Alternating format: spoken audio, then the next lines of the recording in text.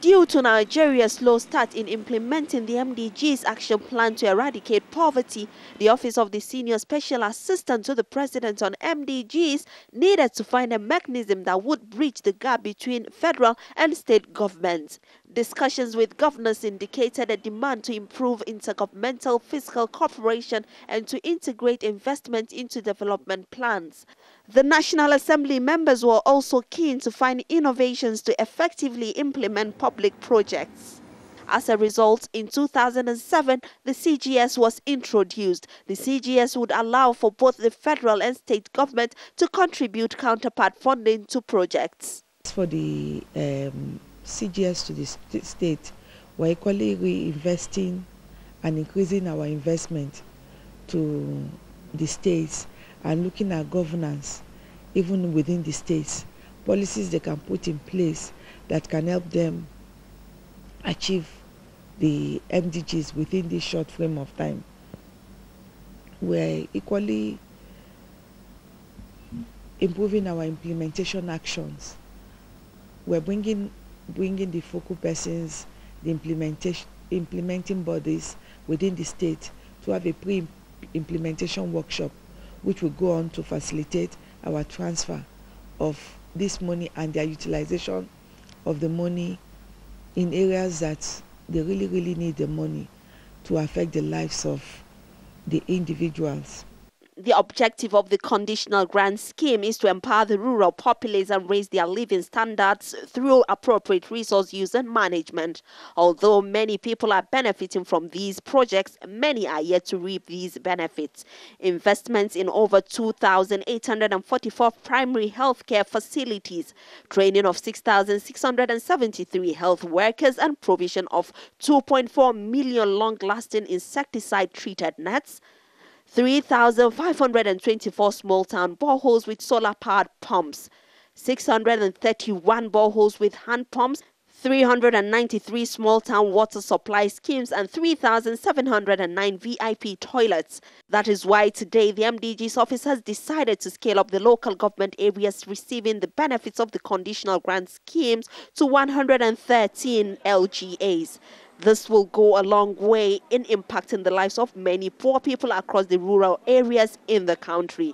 113 local government areas and Federal Capital Territory are participating in the exercise, which is intended to scale up investment in key sectors of the MDGs covering primary health care and education. We're scaling up our releases to the state and local government, and to the local government we're taking up the 113 local governments with very low indices in meeting of the Millennium Development Goal.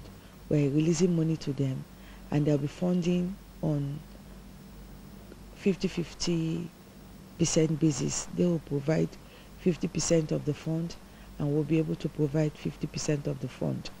That's what we're going to do. It also aims to fast-track the achievements of the MDGs in Nigeria by building the capacity and planning competence of the 113 local government areas participating. This will support the scale-up of MDGs investment and direct resource and policy attention towards priority sectors, weak indicators, and service delivery bottlenecks.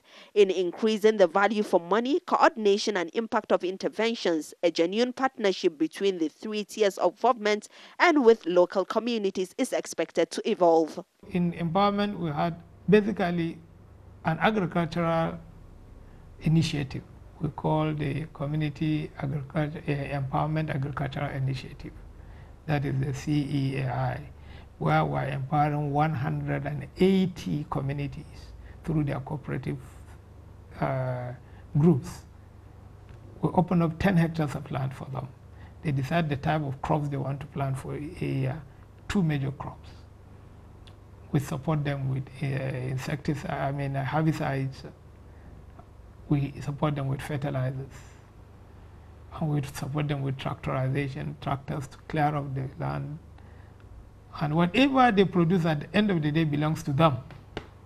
The coming year will reduce the level of support by 30%. The second year we'll do that. In the third year, we'll remove our own support and allow the communities, because we have empowered them a lot.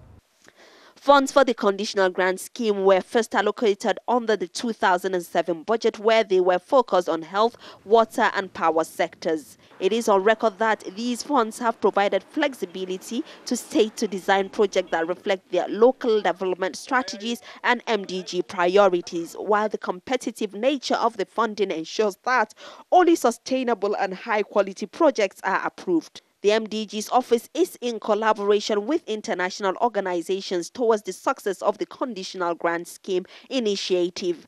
The United Kingdom Department for International Development has been partnering with the MDGs office in Nigeria since 2009 through the State Partnership for Accountability, Responsiveness and Capability by improving the criteria for selection of projects, assisting with the evaluation process in the design and coordination of the local government conditional grant scheme.